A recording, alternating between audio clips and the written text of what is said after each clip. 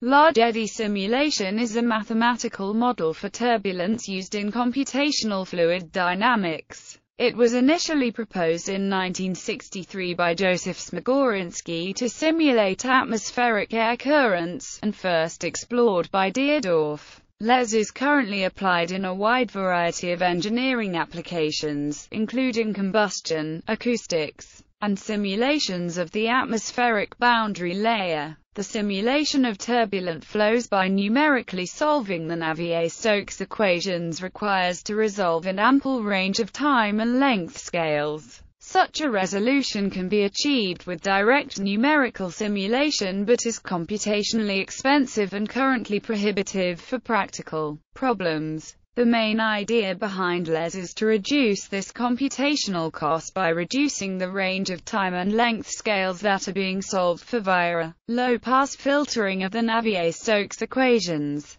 Such a low-pass filtering, which can be viewed as a time and spatial averaging, effectively removes small-scale information from the numerical solution. This information is not irrelevant and needs further modeling, a task which is an active area of research for problems in which small scales can play an important role. Problems such as near-wall flows, reacting flows, and multiphase flows. Filter definition and properties. And LES filter can be applied to a spatial and temporal field and perform a spatial filtering operation, a temporal filtering operation, or both.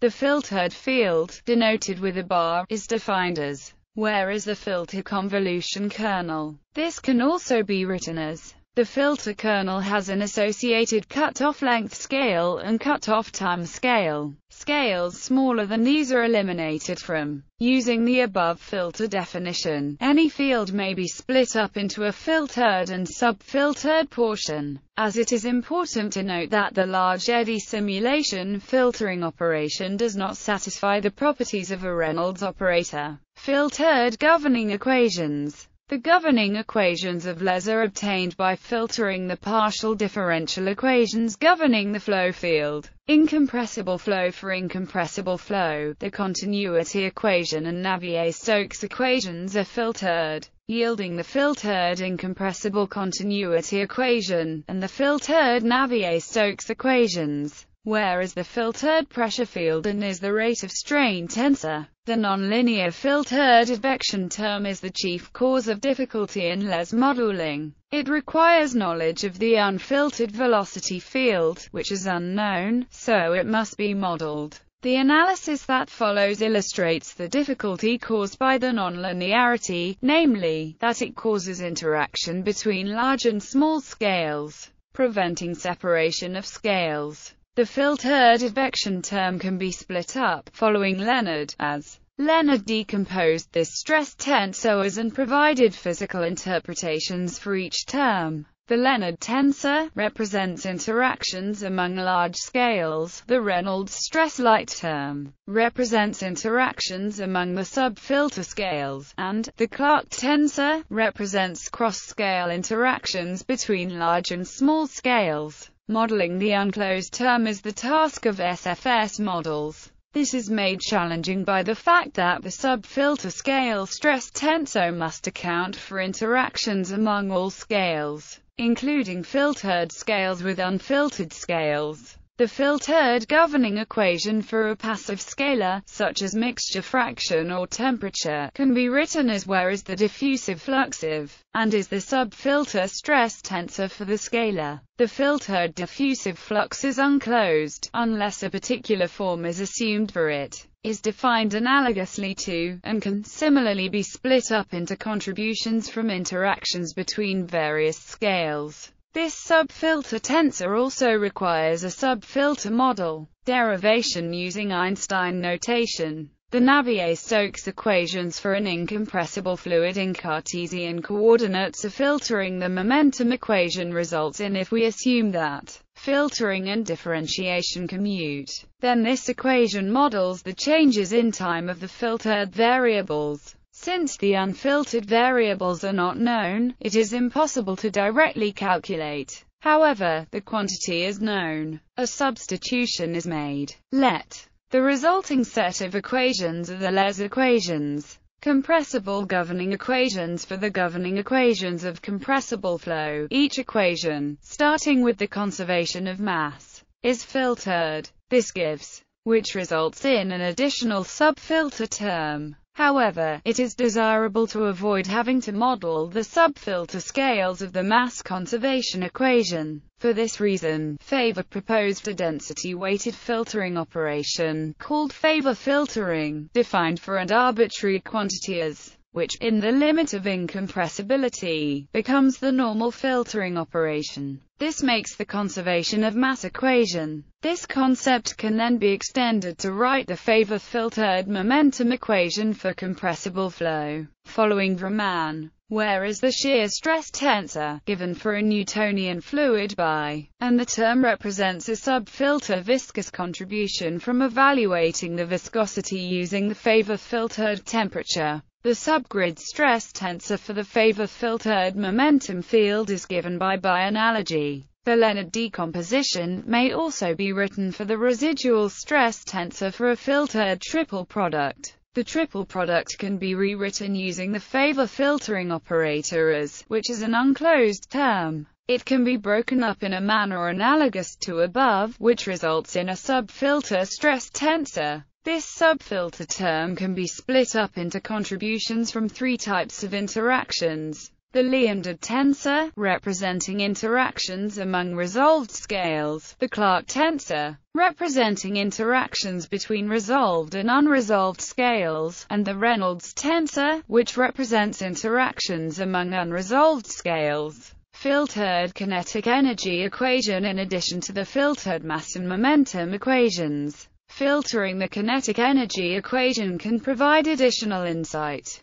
The kinetic energy field can be filtered to yield the total filtered kinetic energy, and the total filtered kinetic energy can be decomposed into two terms: the kinetic energy of the filtered velocity field, and the residual kinetic energy, such that the conservation equation for can be obtained by multiplying the filtered momentum transport equation by to yield, whereas the dissipation of kinetic energy of the filtered velocity field by viscous stress, and represents the subfilter scale dissipation of kinetic energy. The terms on the left-hand side represent transport, and the terms on the right-hand side are sink terms that dissipate kinetic energy. On average, transfers energy from large to small scales. However, instantaneously can be positive or negative, meaning it can also act as a source term for the kinetic energy of the filtered velocity field. The transfer of energy from unresolved to resolved scales is called backscatter. Numerical methods for LES. Large eddy simulation involves the solution to the discrete filtered governing equations using computational fluid dynamics.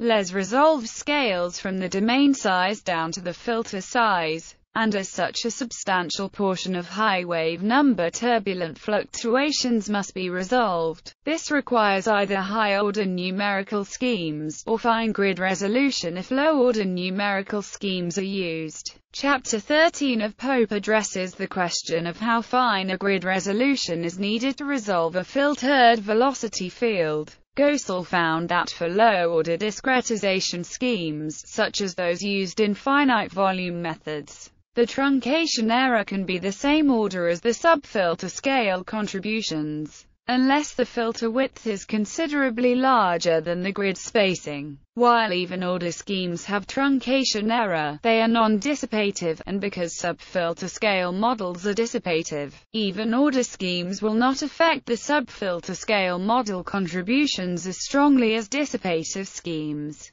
Filter implementation. The filtering operation in large eddy simulation can be implicit or explicit. Implicit filtering recognizes that the subfilter scale model will dissipate in the same manner as many numerical schemes. In this way, the grid, or the numerical discretization scheme, can be assumed to be the LES low-pass filter. While this takes full advantage of the grid resolution, and eliminates the computational cost of calculating a subfilter scale model term, it is difficult to determine the shape of the LES filter that is associated with some numerical issues. Additionally, truncation error can also become an issue in explicit filtering, unless filter is applied to the discretized Navier-Stokes equations, providing a well-defined filter shape and reducing the truncation error. However, explicit filtering requires a finer grid than implicit filtering, and the computational cost increases with. Chapter 8 of Saga covers Les numerics in greater detail.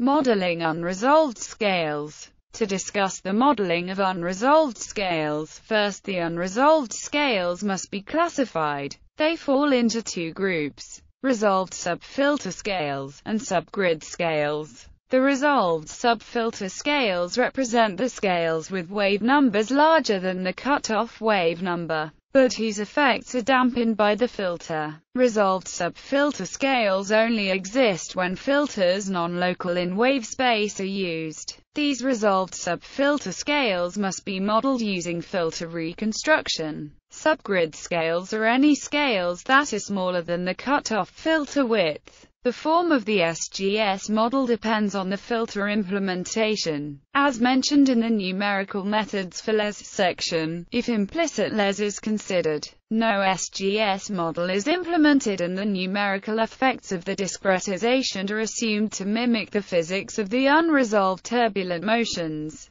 Subgrid scale models without a universally valid description of turbulence. Empirical information must be utilized when constructing and applying SGS models, supplemented with fundamental physical constraints such as Galilean invariance. Two classes of SGS models exist. The first class is functional models and the second class is structural models. Some models may be categorized as both. Functional models are simpler than structural models, focusing only on dissipating energy at a rate that is physically correct. These are based on an artificial eddy viscosity approach, where the effects of turbulence are lumped into a turbulent viscosity. The approach treats dissipation of kinetic energy at subgrid scales as analogous to molecular diffusion. In this case, the deviatoric part of is modeled as, whereas the turbulent eddy viscosity and is the rate of strain tensor. Based on dimensional analysis, the eddy viscosity must have units of. Most eddy viscosity SGS models model the eddy viscosity as the product of a characteristic length scale and a characteristic velocity scale. Smagorinsky-Lilly model. The first SGS model developed was the Smagorinsky-Lilly SGS model, which was developed by Smagorinsky and used in the first Les simulation by Deardorff. It models the eddy viscosity as, whereas the grid size and is a constant. This method assumes that the energy production and dissipation of the small scales are in equilibrium, that is, Germano-dynamic model. Germano et al. Identified a number of studies using the Smagorinsky model that each found different values for the Smagorinsky constant for different flow configurations. In an attempt to formulate a more universal approach to SGS models, Germano et al. Proposed a dynamic Smagorinsky model, which utilized two filters, a grid Les filter, denoted, and a test Les filter, denoted. In this case, the resolved turbulent stress tensor is defined as, which is also called the Germano identity. The quantity is the residual stress tensor for the test filter scale, and is the residual stress tensor for the grid filter, then test filtered. Represents the contribution to the SGS stresses by length scales smaller than the test filter width but larger than the grid filter width. The dynamic model then finds the coefficient that best complies with the Germano identity. However, since the identity is a tensorial equation, it is overdetermined, prompting Lilly to propose a minimum least square error method that leads to an equation for where and however. This procedure was numerically unstable since the numerator could become negative and large fluctuations in were often observed. Hence, additional averaging of the error in the minimization is often employed, leading to This has made the dynamic model more stable and making the method more widely applicable. Inherent in the procedure is the assumption that the coefficient is invariant of scale. The averaging can be aspatial averaging over directions of statistical homogeneity, or time following Lagrangian fluid trajectories.